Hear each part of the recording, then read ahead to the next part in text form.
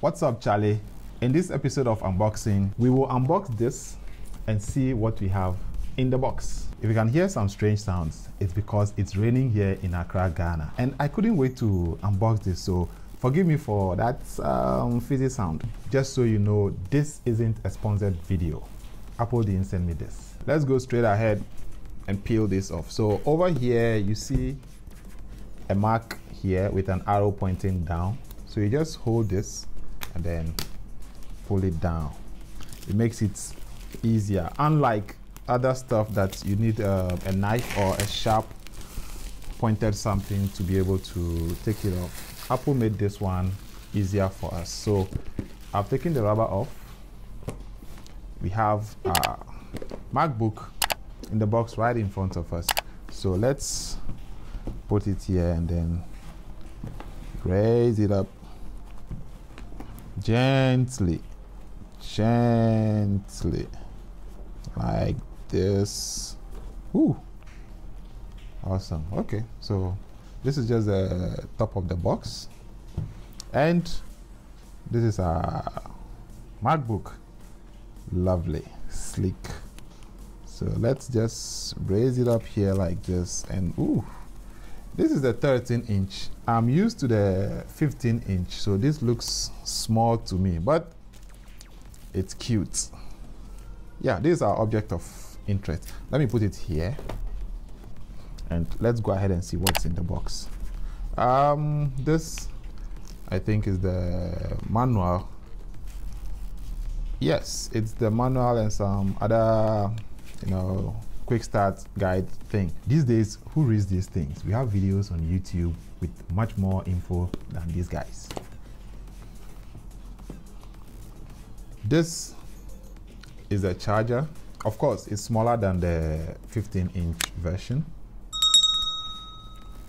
And oh, it's Type-C. And this is the power cord, as usual, Type-C. So this one end goes into the charger, and then the other end goes into the MacBook. Let me see. So I think basically that's it. Really? 1, 2, 3. That's all. 3 items in this box. So let's just turn this over. So the spec for this particular system is 8 gig RAM, 256 gig SSD, and it's a 13-inch, and it has the Apple M1 chip. Let's take off the rubber before we continue. Put this over here, then open this. Wow, I mean, I love how this is protected. See, there is this protective case on the screen. I love it. So I'll go ahead, power it on, and do the setup. But for now, let's go a bit into this. Now, this is the new M1 chip. What I currently use is the Intel. English is the main language. Press the return key. Uh-oh. So the lady is asking me to do my setup. I'll deal with you later. What I currently use is the 2016 MacBook Pro with 16 gig RAM and 512 gig of SSD. And it has a dedicated graphics card with 4 gig RAM, which takes me through the things I do. Retouching using Photoshop, CaptureOne, and then my YouTube video production using Final Cut Pro. Currently, the downside of the M1 chip is support for most applications.